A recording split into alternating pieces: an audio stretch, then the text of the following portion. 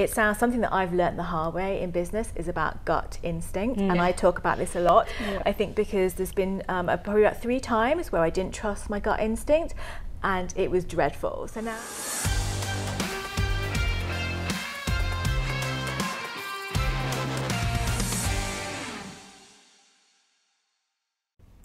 Welcome to this week's edition of On the Couch series, brought to you by Indigo Living.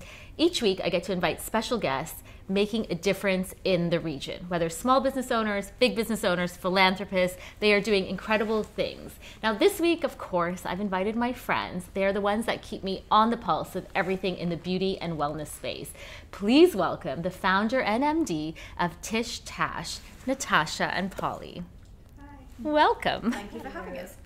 So this week I really want to focus on the idea of being in a niche space. Everyone has small businesses, but how do you keep that business on the right path, on the fast track to growing, and staying in your lane? Let's talk about how you started your business, Natasha.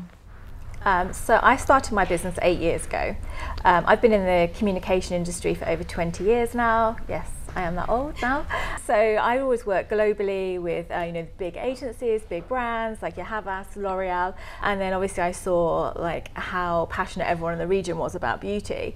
So after 2 years working here in the region, I decided to set up TishTash. Being honest, the first kind of 6 months, I didn't know that I was going to specialize in beauty, health and wellness, but that's what we became known for, and by the end of the year we had over sort of 12 brands already in that space, and we made the decision to specialize as an agency.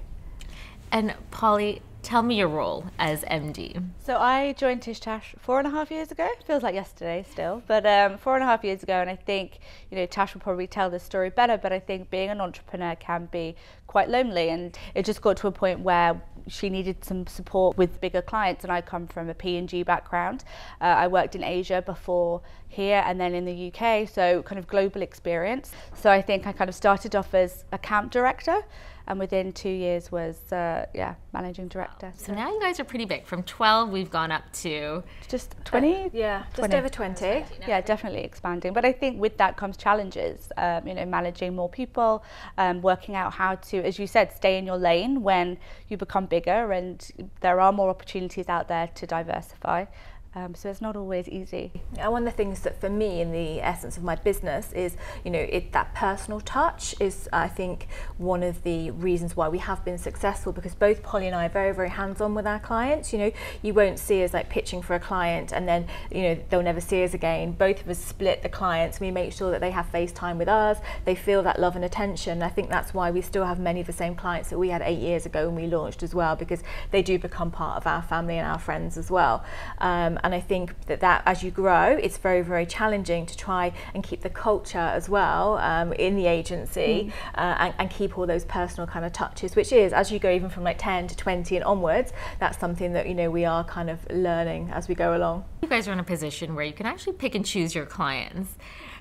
What are you looking for when a client comes to you? What is that before you sign that dotted line? So first of all, we scrutinise, does it fit with what we do? Secondly, for us, it's about people. It's like that chemistry when you meet people. We know if we want to work with people and everything, and I think you get that feeling quite soon on whether they're a good fit for us and the way we are. It sounds something that I've learned the hard way in business is about gut instinct, and I talk about this a lot. I think because there's been probably about 3 times where I didn't trust my gut instinct, and it was dreadful. So now we kind of joke about it, but we're always like, okay, what does our gut tell us in this situation? And if our gut says don't work with this client or don't do it, everything's screaming, generally now we try and listen to that and we don't do it, and we find that that's actually something that really works well for us. Yeah, I mean, as an agency, of course, we still need to make money, and I think that we get a mixture of big clients coming to us, but also a lot of really lovely small businesses that are female-owned, that are just starting in the region, that really just want our support. And I think it would be very easy for us at this stage in our business to kind of say, no, we're only focusing on, the bigger brands because we've grown so much. But I think Tash especially, it's all about, no, we still want to support these brands because we'll try the products, we'll see how great they are, we'll see the potential that they have, and we will support them. So it's not, I think we never want to become just about the money. We want to become about supporting brands that we truly believe in, no matter the size. So at Indigo Living, our motto is living beautifully. What is that for you? I think, for me, I think, we only get one life, and I think, you've got to try and find happiness, or find, I don't know, peace within yourself, and I think being true to yourself as well. I think that kind of, authenticity and sort of living a life that kind of, is kind of true to your values and is true to kind of you. I think that's kind of, to me, is sort of how I always try and live my life, and ultimately, I think if you do follow your heart, if you do follow your passion and your values, then I think that's kind of, usually it sets you on the right path. Since I've joined TishTash, I've had 2 kids. So I have an 11-month-old and a 3-year-old.